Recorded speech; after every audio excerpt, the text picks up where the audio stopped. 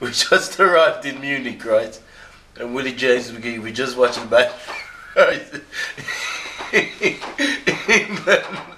England have been whacked again, and fucking Willie James McGhee is going to get a character in the match, right? Hold tight. Take one. Right, firstly,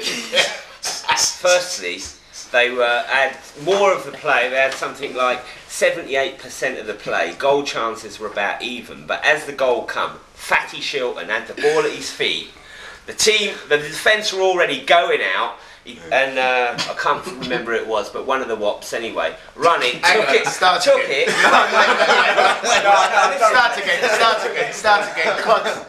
again. Less of the wop business. Willie James McGhee. All right. Well, one of the Italians anyway. One of the Italian forwards went and took the ball off Shilton, right? Knocked it out, let Scalacci come in, Walker went over to get it, he knocked it through Walker.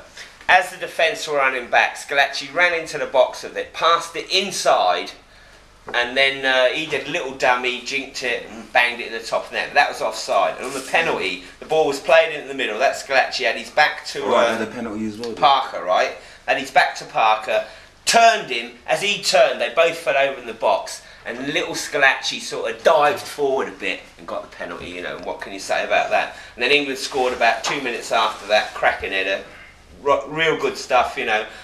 Cut the nice little passes in midfield, out on the wing, cross came in. Hang on, who scored the England goal? Who scored the England goal? Platt. David Platt scored the England goal. And then after that, the Italians did score a good goal.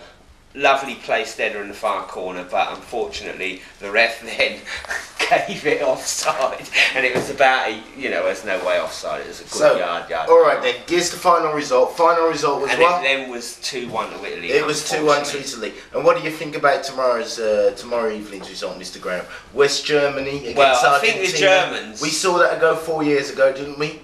Yeah. Well, if Maradona has got the hand of God, which he'll probably need tomorrow, I could get and turns that little bit of brilliance on in a deciding moment, Argentina could be the ones. And I'd rather have Argentina because I hate seeing the Germans win anything, you know, even table tennis, like because they're so vile when they win. Mind you, I'd have been